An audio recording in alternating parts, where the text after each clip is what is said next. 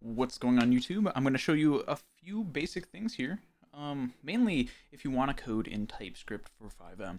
FiveM, obviously you can code in TypeScript, it takes a little extra work, but I made it really simple for everyone. So if you just go over to GitHub, which link will be in the description, and you will see this FiveM TypeScript right here.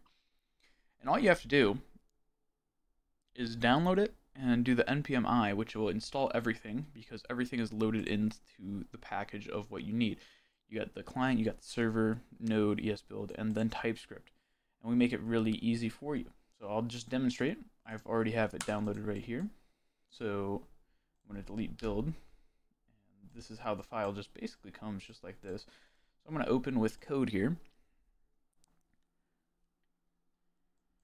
When you open with code, shouldn't have any of this open. So we'll just run you through some things. So our client scripts and server scripts are going through build, server, and server.js, which you don't see in here because it is not built, right? So we're going to open a new terminal, and you're going to see that we are in the right folder here, and we're just going to do npm space I. Once you do that, though, it will download everything you need, and everything is in here for you to run some basic things. So I'm going to run you through. So right now for server, we just have a console log test, which is the same as print if you were in Lua. And then in the client side, we just have a basic spawning vehicle command, just to show you guys how it sort of works. The const delay is basically a wait, so it's just a wait basically. Nothing really new. You can see all the natives are still the same, to be honest, and then player pet ID, getting source and everything.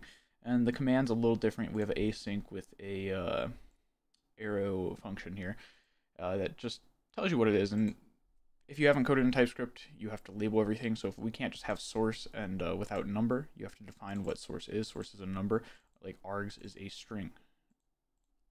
But yeah, so we'll run npm run build, which is how you build it. So you'll see once it runs the build, it will build you a build folder with client, and then it will write all of it in here, as well as the server. Now, if you're on the dev side of things and you want to make changes constantly, what you're gonna do is npm run watch, and this will bring up this right here, and then it says watch build finish waiting for changes. So anytime you make a change here, so for example, if we remove this and then we save, build finished again, and it automatically saves that, and then it just makes it easier for you to just restart this, and you don't really have to rebuild it over and over again. You could just restart it. So if we go back and we type in here test and save, it will change in here as well. And then to get out of this, you can control C, and then it will say terminate batch job. You put yes. But that's how you code in TypeScript for FiveM. Couple changes as well on the Discord. Let me open up the Discord and show you guys a few more things we have set changed. Most of main power will be now coded in TypeScript as well, just because it's a little, I feel like it's a little easier for some to understand. So we'll go right into this server, and you'll see when you click support, this channel is basically archived now. So I'm going to change the name of that.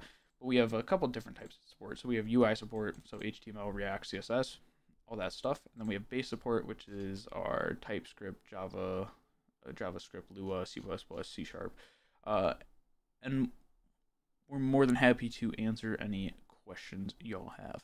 So make sure you hop in there. Link is also in the description.